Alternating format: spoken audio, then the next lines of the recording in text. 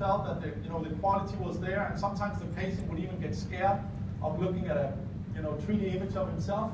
The 2D pictures, you can make them really crisp and nice. So we're trying to develop a technology here where we can show the teeth on the 2D picture, but 3D rendered.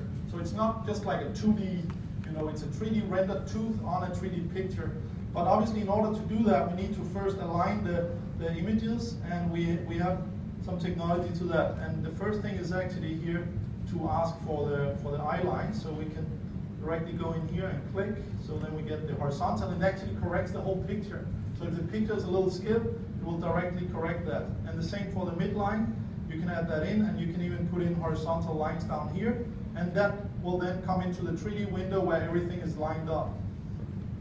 We can cut out teeth. I'm not going to do that.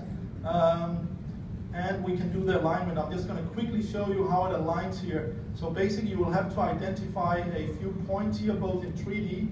It needs a few points to basically line up the 3D image with the 2D image.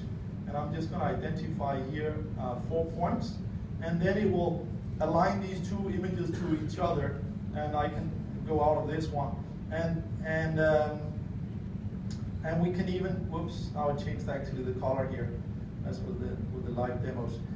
So you can even take the shade here from a neighboring teeth to have that real view. And now you can see the actual, shaded renderings in here in your 3D view.